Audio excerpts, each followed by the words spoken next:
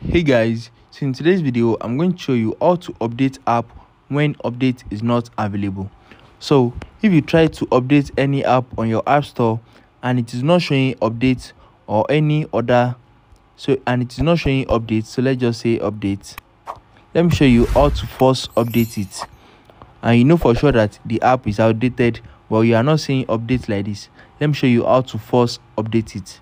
All you need to do is head over to your settings, scroll down to general, click on iPhone storage, and you need to look for the app right here.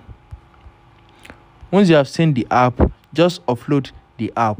So by offloading any app, it's going to keep the document and data but delete the app itself.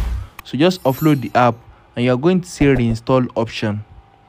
Just offload it and reinstall it back to your phone, and it's going to reinstall it with the latest version available for the app.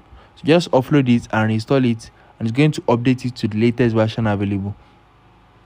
If you have any question about this, drop them in the comment down below, and don't forget to like, share and subscribe to my channel. Thanks for watching, guys.